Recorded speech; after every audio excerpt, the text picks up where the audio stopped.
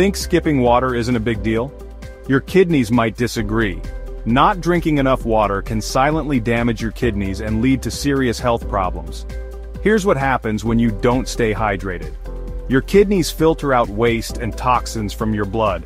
Without enough water, these toxins start to build up, forcing your kidneys to work overtime, and that's bad news for your health.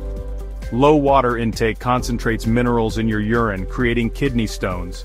These painful stones can block your urinary tract and lead to serious complications.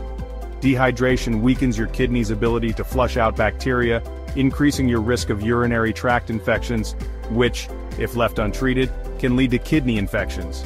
Over time, chronic dehydration can reduce kidney function, leading to kidney disease and even failure.